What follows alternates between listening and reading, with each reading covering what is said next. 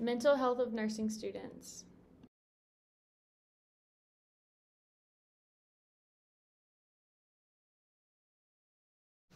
Our goal for this project is to help striving nursing students and the administration to become aware of the mental health of the students.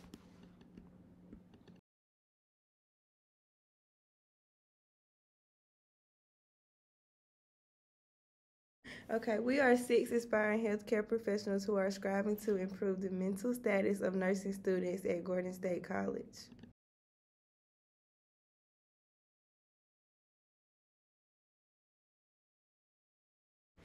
Examples of mental health during and after the program: stress due to the expectations of the program, anxiety due to workload, depression due to no time for self-care, lack of motivation to keep striving.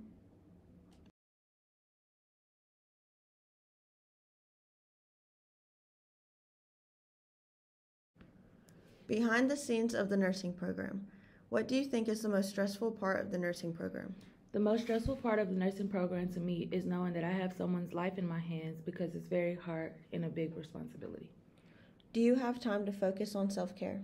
I do what I can with the little time I have. We have tests due and I need to study often, so sometimes I neglect it.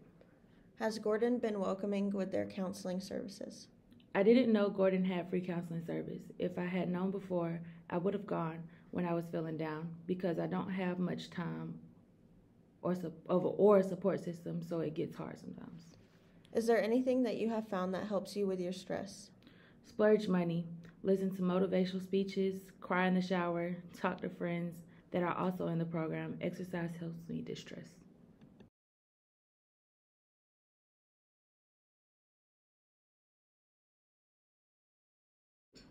Our solutions were trauma-informed nursing classes for the professors, making bags full with stress relief balls and bubbles to calm nerves, sensory rooms, mandatory yoga in the nursing building, mandatory meetings with the counselor at least 3 times throughout the semester also.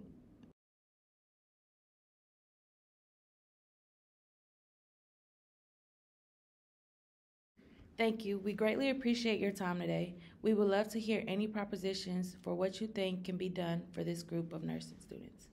If you have any questions or want further information, please reach out to us.